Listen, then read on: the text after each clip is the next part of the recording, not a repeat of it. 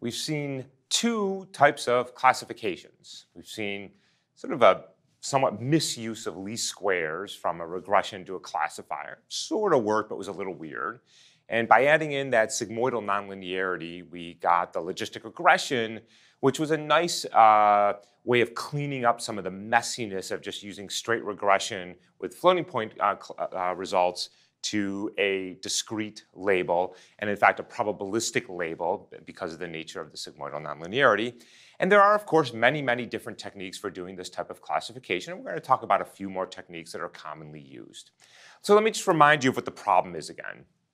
We are doing supervised learning classification. I have two classes, the blue and the red, with some features. Could be 2 features, could be 1 feature, could be 100 features, don't know. And the problem could be framed as, for example, one feature is a hemoglobin count, red blood cell count, and one is a white blood cell count. And I want to be able to distinguish people who have cancer from people who don't have cancer, for example. Or it could be something like, I want to be able to predict if the stock market goes up or down. Binary classification based on, for example, the number of tweets and maybe the number of Google searches done on any given day. Or maybe I want to do something like determine from somebody's age and the number of prior convictions that they have, are they likely to commit a crime in the future? And do I deny bail or do I grant bail based on that? And so whatever your features are, whatever your output is, the classification is typically framed as a 2, 3, or 4 class classification problem. Okay?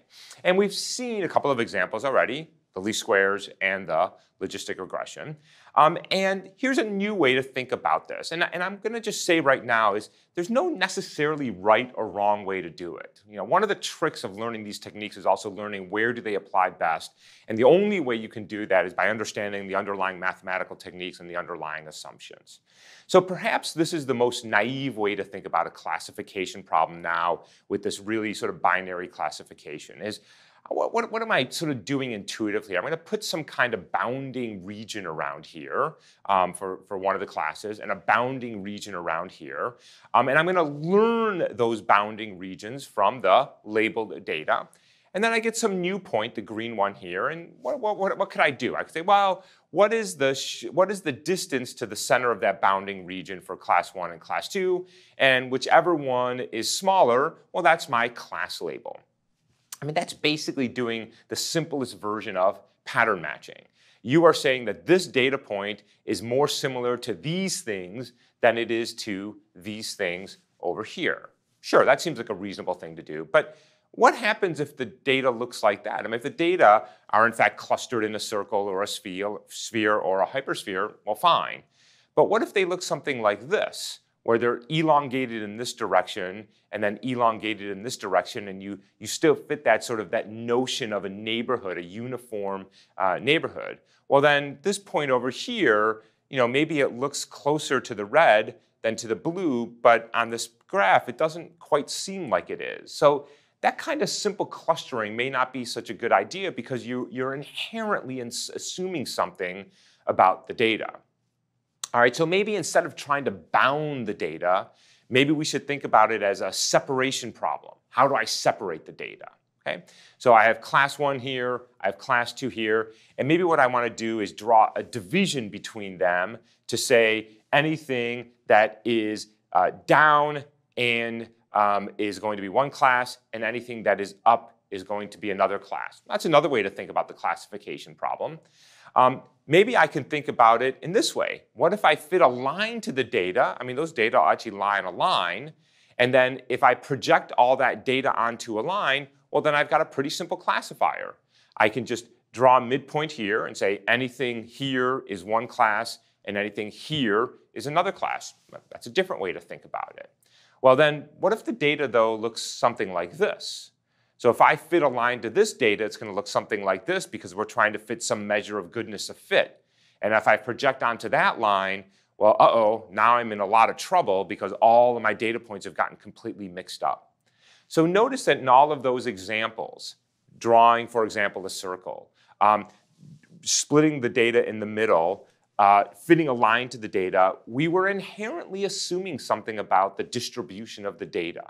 Now, if your data is in a two-dimensional space, you can visualize it. And if it's in a three-dimensional space, you can visualize it. But as soon as you get more than 3 dimensions, we don't really know what this data looks like. And so we have to be very careful on how we think about this classification and what are the implicit assumptions we are making about the distribution of the data.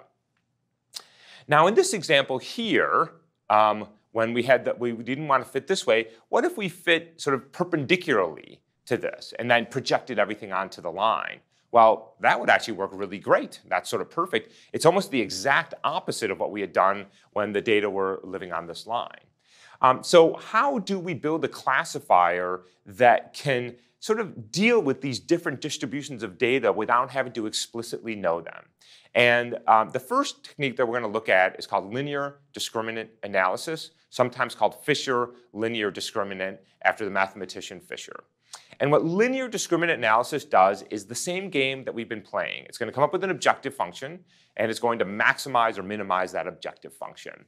And what this objective function is going to do is it's going to minimize the within-class variance and maximize the across-class variance.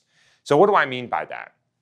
So instead of assuming my data are bounded by circles or sphere, instead of assuming that the data line along a line, instead of assuming really anything about the data, what I'm going to do is say, I would like to project my data onto a one-dimensional space such that it minimizes the within-class variance. And what I mean by that is that the projection of all of the blue points should be very, very small.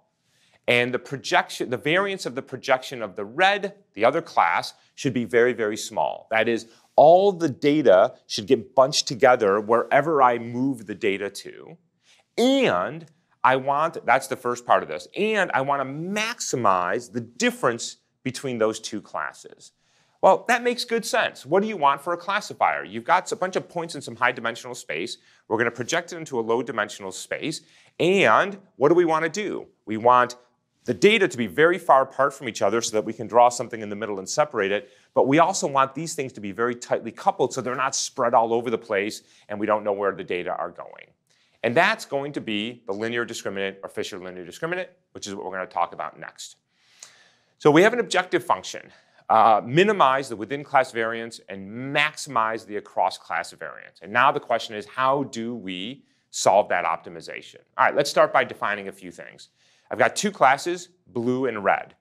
I'm going to define the blue class as x sub I and the red class as y sub I with nx and ny data points each. No guarantee that they have the same number of data points.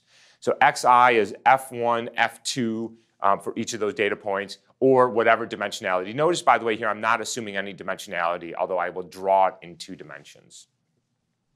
Let me define a few terms.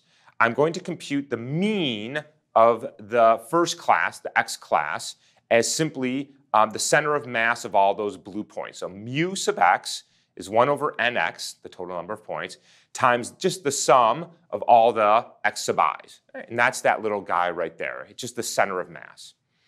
Mu sub y is 1 over ny times the sum of all the y points. That's that guy right there. So that tells me where the center of mass is for my two classes. And mu is the overall mean of the entire data set, which in this case is something somewhere near the origin, which is just 1 over nx plus ny, total number of data points, plus the sum of all those. So think about just the center of mass of regardless of the label of all the data. So I have 3 means. Each of them are just a point in the same dimensional space as x and y. Let me define 2 matrices now. These are the data matrices. These are the zero mean data. So all I'm going to do is define a matrix mx and my. Mx is x1, the first data point, minus the mean of that class, and then x2 minus the mean up to xnx minus the mean. So think about taking that blue cloud there and just zero meaning it on top of its mean right there. And then I'm going to do the same thing for the y matrix. I'm going to subtract the mean of the y data points from each of those. And so those 2 clouds are essentially both sitting over the origin because I've subtracted their mean. Okay, so those are the 2 data matrices. And now I'm going to compute the covariance matrix. So the covariance matrix is simply this matrix MX times MX transpose, which tells me how much things covary in each of the directions. And I have another one for CY for the Y data points. All right, now 2 more matrices and we're almost home. I'm going to define the within class variance and the between class variance. All right, so remember I said that CX and CY were the covariance matrices. And remember that the whole objective of linear discriminant analysis is to minimize the within class and maximize the across class. So I'm going to define the within class matrix SW as simply the covariance matrix for the X class plus the covariance matrix for the Y class. And I'm going to define the between class variance, how spread apart are the classes, as the following. Mu X minus mu times mu X minus mu transpose. Think about that as the variance along this dimension. And then mu Y minus mu times mu Y minus mu transpose. So this is telling me something about where is mu X relative to mu Y, the between class spread. Okay. So now I have these 2 matrices. SW embodies how distributed the data is within itself, and SB embodies how distributed the center of mass is of the 2 classes relative to the entire data spread. And to minimize the within class variance and maximize the across class variance, we're going to set up a generalized eigenvector problem. And I'm not going to derive why this solves it. I'm going to do this very operationally because the derivation is a little tedious. What I want to tell you is that if you want to maximize the within class variance and minimize the within class variance and maximize the between class variance, then we're going to compute the generalized eigenvector with the largest eigenvalue that minimizes the within class variance and maximizes the between class variance. So in particular, remember what a generalized eigenvector is? Let's remember what an eigenvector is. The eigenvector of a square matrix is a vector that is simply a scaled version of it, where the amount that it's scaled by is the eigenvalue. A generalized eigenvector takes 2 matrices as input. In our case, it's the between class covariance matrix and the within class covariance matrix. So E is a generalized eigenvector of 2 matrices, SB and SW, if SBE is equal to lambda SWE. So this is the new part here because we have a second matrix. The eigenvector with the maximal eigenvalue lambda is the axis that will maximize the across class variance and minimize the within cross variance. So what do I mean by that? Well, now what we need to do is just visualize this and see what that eigenvector is. But let me just rewind a little bit and make sure we understand where we are. We want to try to make minimal assumptions about our data as possible. So we don't want to say they live in a circle or a sphere. We don't want to say they are spread out across a line. And so what linear discriminant analysis does is it says, take the data, find a linear subspace that you can project onto such that we maximize the spread of the 2 classes, but keep the classes very tightly coupled. We frame this as a optimization that did exactly that. Maximize between, minimize within, and that turned out to be a generalized eigenvector problem for 2 matrices that embody those 2 variances. So what's going to come out of this is an eigenvector. And now the question is, well, what do I do with that eigenvector, and how do I do classification? And that's what we'll do when we come back.